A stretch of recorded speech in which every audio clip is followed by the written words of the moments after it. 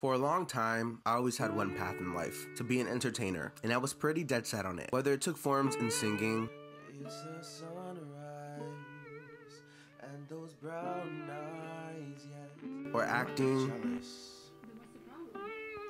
Problem is the way you look at him. or being a host, Thank you so much for joining us and interviewing here on the JM YouTube channel.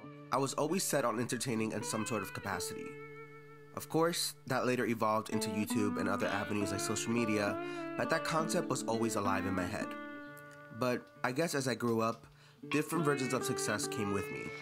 I found ways to evolve success and stability to be geared away from entertaining and more towards business and travel. I think that introducing these new ideas into my life were amazing, and I love being able to diversify my talents and opportunities. With that being said though, it's also kind of only made things worse. I realized I wanted to do everything, and I still do, and will, as long as I'm alive.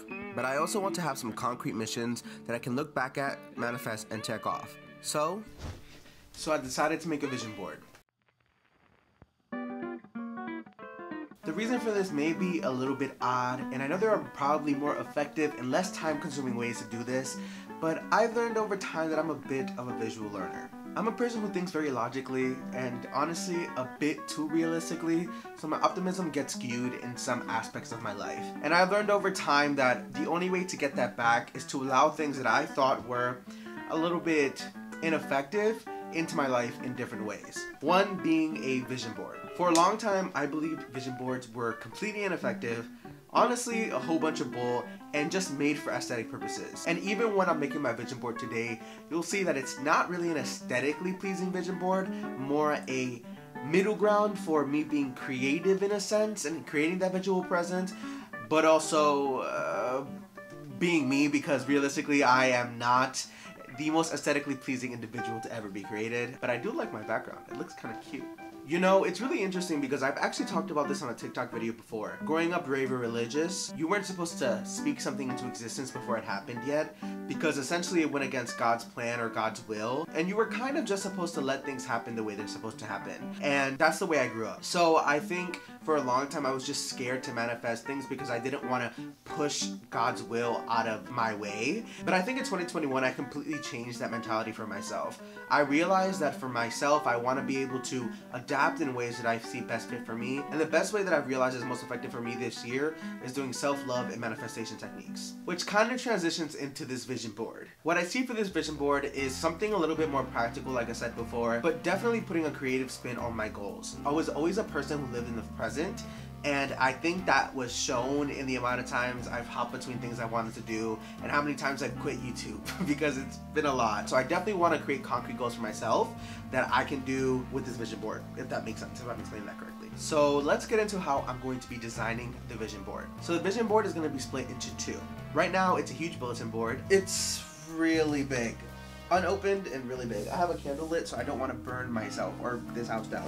One is going to be my 2021 goals and the other one is going to be my long-term goals. Goals that I see for myself within the next 5 to 10 years. And within each goal, I'm going to split it up into 3 different types of categories. The first one being personal, second is philanthropy, and third is business. So splitting up into those 3 groups feels very cohesive, and I'm the type of person where it's either it's extremely organized or not organized at all. So I have to organize this mood board to make sense to me, or this vision board to make sense to me, because if it does not, then I am not going to be able to understand what I put on that vision board. So without further ado, isn't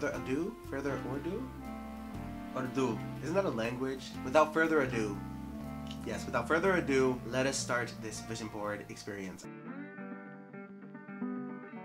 So here are the things I want to accomplish in 2021. We're going to start out with the personal section first and work our way to the others. The first thing I want personally to do in 2021 is be 50% fluent in Thai. Thai is on the list of level 3 out of 4 of the hardest languages to learn in the world, and it is not a popular language. It's only spoken by 70 million people, which is 1% of the population. So imagine learning a language for 1% of the population. Imagine finding resources for that. So I don't expect myself to be even farther than 50%. I don't even expect myself to be 50%, but that is a hope. I am a very committed person sometimes. So I feel like I want to learn it so bad, but I have so many books that I'm using to learn Thai. The second one, kind of relating, is I want to visit at least 2 countries this year and one of them has to be Thailand. I have never flown out of the country before.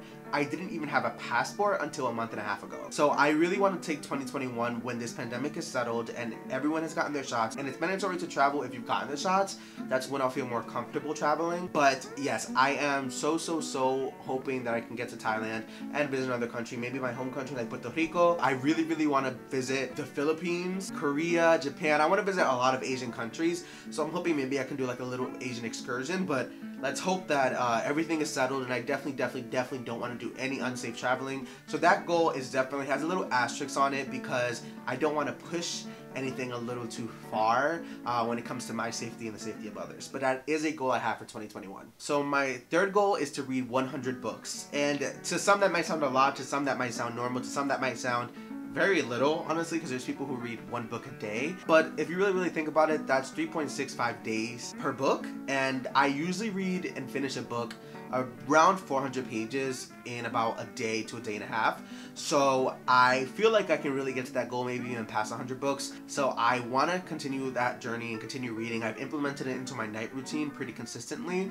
So I really hope to get to a goal where I can read 100 books in a year by the end of 2021. Another personal goal, and honestly a goal that I've wanted for so long, is to hit 1,000 subscribers on YouTube. Now, I've been on YouTube for 7 years, and even though I was very unsuccessful and was never consistent on YouTube, maybe in the first 2 years I started, I now realize that because I want to take it seriously and because I've taken steps to become a better YouTuber, I really want to hit 1,000 subscribers by the end of this year. I think that that goal is really obtainable for me, and I think that because of my passion and my drive, that is going to be possible. I'm definitely manifesting that, and I really hope that I can get to that. And number 5, and something that is also really important to me, is to get to my end of year weight goal. I've been working on self-love, and honestly I've been loving my body so much more than I ever have before, but I definitely still hold fear for my health and resentment for myself for not being committed and passionate about my weight loss journey. So I definitely want to get to my weight loss goal by the end of this year. Okay, so let's get into my 2021 philanthropic goals. So this one's not gonna sound philanthropic, but I promise you it really is. So I guess it's a little bit of business and philanthropic, but more philanthropic than anything else. I want to produce and write 4 to 5 songs this year. And that might sound like it makes absolutely no sense to many of you, but something that's honestly even more important to me than TV and film is music. I think that a lot of people can resonate with that, but music has saved my life in so many ways. I'm hoping that I can produce songs and give 100% of net proceeds to multiple charities, and charities that help aspiring musicians, provide resources for them as well. I'm not sure how it's gonna happen or when it will happen, but I definitely know I can write 4 to 5 songs. And the second goal for 2021 is to volunteer in a minority-centered org by the end of this year, because it's something that I'm really passionate about, and I think that the best way to do that is attacking the problem from the root of the issue, and I want to find an organization that's helping towards that, because 20 voices is always better than one. Not that one voice isn't important, but it's better to build a foundation of voices and use those collection of voices to make a movement. So I'm hoping I can find an organization that can do just that for me. And now on to my business goals for 2021. My first one is to finish my first draft of my book. So I started writing a book during my spring break, and nobody knows what it's about. I barely know what it's about, but I have started writing the plot and some characters and their arcs with it. Like I said, I'm an active reader and I'm an active TV watcher, and I love watching shows that are adapted from novels. So I'm working towards finishing up my book by the end of this year, the first draft, and hopefully talking with a publisher or an editor or something to get that out and possible in 2022, maybe the end of 2022 or the beginning of 2023. My second business goal is to have 5 streams of income. Right now I only have 3, and I'm hoping to add 2 more streams of income, one being article writing, and I'm trying to look for a 5th stream of income, a little bit of a secret one, but I'm hoping that I can start that up and make that happen by the end of 2021. And my last goal, that doesn't feel like a business goal, but it is because that's how I view it, to get a 3.8 GPA for the following semesters for this year. So this upcoming spring and this upcoming fall semester. I want to get a 3.8 GPA, and the reason I see that as business is because with a 3.8 GPA means that I am going to be able to get into a better grad school, and also means I'm going to be able to get a job of a higher caliber, or possibly get a better level entry job just because of my school status, which is sad. And there's obviously a patriarchy and a hierarchy system in this country, but it is a reality. So I view it as a business asset because better GPA, better path down the line. All right, now we're gonna get into the long-term goals. My first personal long-term goal is to move to Thailand for a period of my life. Honestly, America scares me. And honestly, I'm just tired of living here. Like I said, I have a love for Thailand, a really deep love for Thailand. In Thailand, I want to immerse myself in a completely different and difficult experience because that's the type of person I am. I don't live with what ifs so now that it's already in my head, it's gonna happen. One way or another, si Dios quiere, is gonna happen. The second one is to become an actor or performer. So kind of contradictory to what I just said, my goal has always been to be an entertainer. Ooh, that had a little bit of flow. So I'm really working towards creating that path for me. I've been wanting to be an actor since I was 3 years old. That has never died. My third one is to publish a book. So basically publish the book of the first draft that I want to finish by the end of the year. One of my favorite books is called What If It's Us. It's written by Becky Albertalli and Adam Silvera. So I want to write a book that's definitely more oriented towards that environment and that kind of pacing. I really, really like that book. Number 4, pretty quick. I want to become a polyglot. It's good to know multiple languages and it's cool. And my last goal is just to be mentally healthy. I put this on my lifelong goal because there's always going to be a mission for my mental health. The birds are chirping. Do you guys hear birds chirping? It is 2:22 in the morning. What the heck? That's a lifelong goal for mine, to just have a strong mental health system in place and just have some mental stability because I lack that a little more than any human should. And by the way, I've been saying lifelong, I mean long-term goals, not lifelong goals. So my first one is cum laude. Kind of the same reason like I said before with the GPA. Being cum laude would be a great reward to have and, you know, get me into a better school, which will get me a career and if I choose to go down that path. Number 2 is to open my first publishing house, and this actually goes into both philanthropy and business because at the end of the day, yes, me opening a publishing house is a business venture. It is something I want to do and it will hopefully be successful in making money. But I also always plan to donate 20 to 30% of any earnings from the publishing house to charities, and also donate a certain number goal of books every year because I really find it important for children to read and implementing reading systems. I also want to do tours, like reading tours, and just, you know, introduce reading to students who might feel like it's a little bit boring or more disconnected, and how you could create a story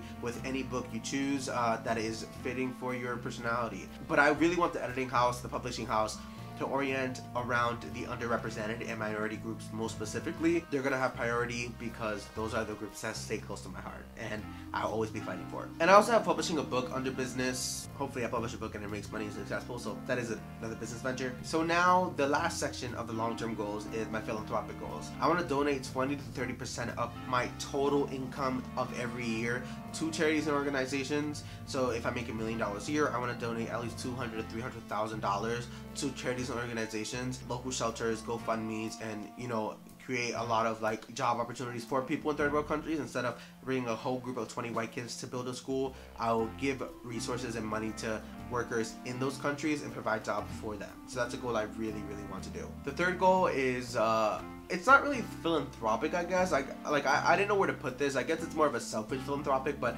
I want to buy my mom a house. It felt weird putting in philanthropic because it's like, to me, it's a mission to take care of your family. It's not like an option. I know for some people it's an option, and I'm not saying that that's not reasonable. It's not understanding. It completely is. But for me, I was very blessed to have an amazing mom. So for me, it's not really an option to take care of her. It's just kind of not an obligation. I guess a happy choice or a happy obligation in a sense. So like where I want to oblige to that obligation, if you know what I mean. This fourth one feels like it will be lifelong because it's a very, very aggressive and intensive philanthropic adventure or excursion or journey or whatever you want to call it. I want to build a series of low-income housing buildings that are well run and well managed, specifically in impoverished neighborhoods. This might seem like a business venture to some, but idealistically I would want it to be that I get zero profit from it. Honestly, I gain a loss from it. I don't know how that's gonna work, and there's just so much more in the works for that, and it's years to build a building,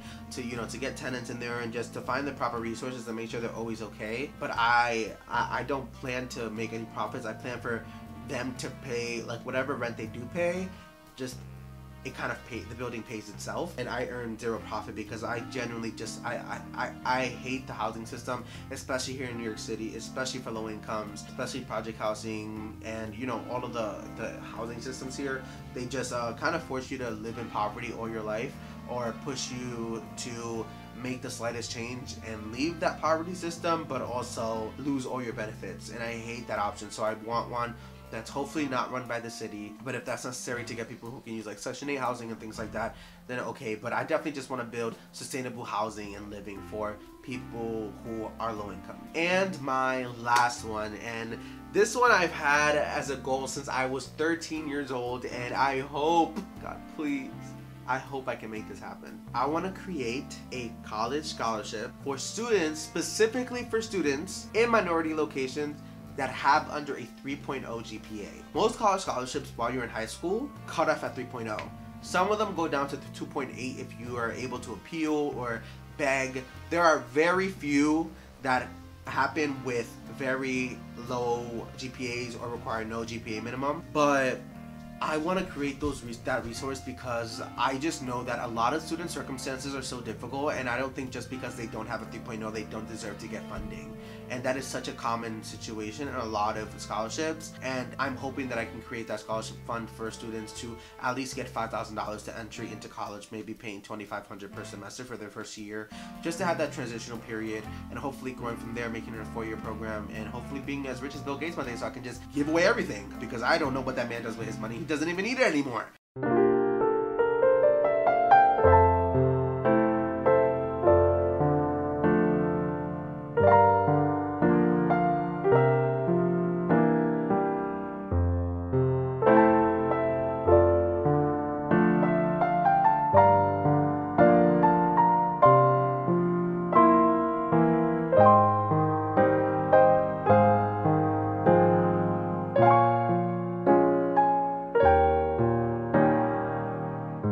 I really hope that this video was beneficial for some of you. I know that it may seem odd. It honestly might seem like it doesn't matter, but I feel like creating a vision board or something like a vision board, and a vision board in your own way or your own right, allows you to bring in positive ideologies and positive systems into your life. Creating a vision board is the most harmless thing you can do. If you enjoyed the video, please give it a thumbs up, and you know, follow my social media links. You can subscribe, but more than anything, please stay safe. This world is really dangerous and scary right now. Please get vaccinated. I mean, don't be a dick, but more than anything, take care of your mental health. That's the most important thing. But that's pretty much it. Thank you all for watching, and see you guys next time. Guys, gals, and non-binary pals. Bye.